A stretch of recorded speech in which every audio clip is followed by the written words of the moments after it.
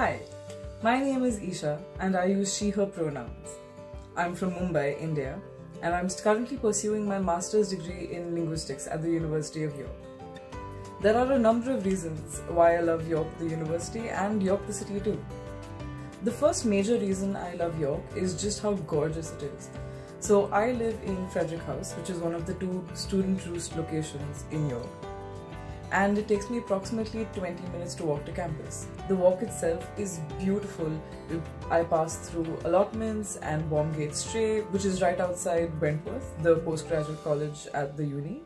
I usually get to see bunnies hopping around and people walking their dogs, and now that it's summer, there are cows grazing the strait. Walking over the footover bridges and along the campus lake is my favorite way to get anywhere in Campus West. And with all of the water, obviously come all of the different species of birds, and more recently the little adorable fuzzy babies. Another reason I love York is its culture. York has a rich history spanning thousands of years across Roman, Viking and the medieval eras, and as a history nerd, learning new things about the city's heritage, from iconic sites like the city walls, the shambles, and of course the York Minster, is a never-ending source of fascination to me.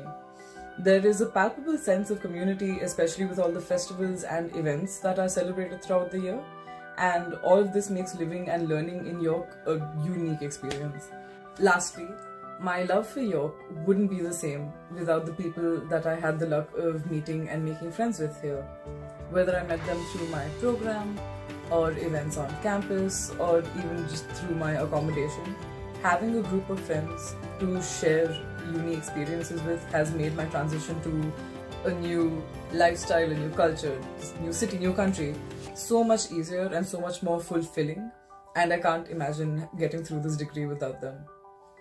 Being a student at York has been a life-changing experience for me, and I guarantee it will be the same for you too.